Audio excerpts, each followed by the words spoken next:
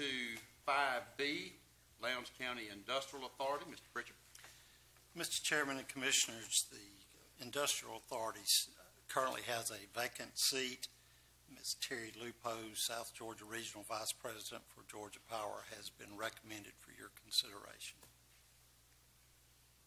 Okay, Ms. Terry Lupo, I know, is out of town on vacation this week. She had sent her regrets that she would be unable to attend this meeting. She certainly wanted to be here, but understanding that, of course, vacations are planned well in advance before some of these things, and understood that perfectly well.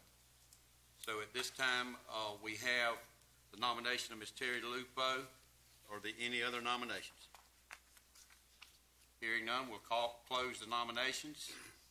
I'd like to make a motion that we approve Terry Lupo to serve on the Valdosta Lowndes County Industrial Authority. We have a motion. Do I hear a second?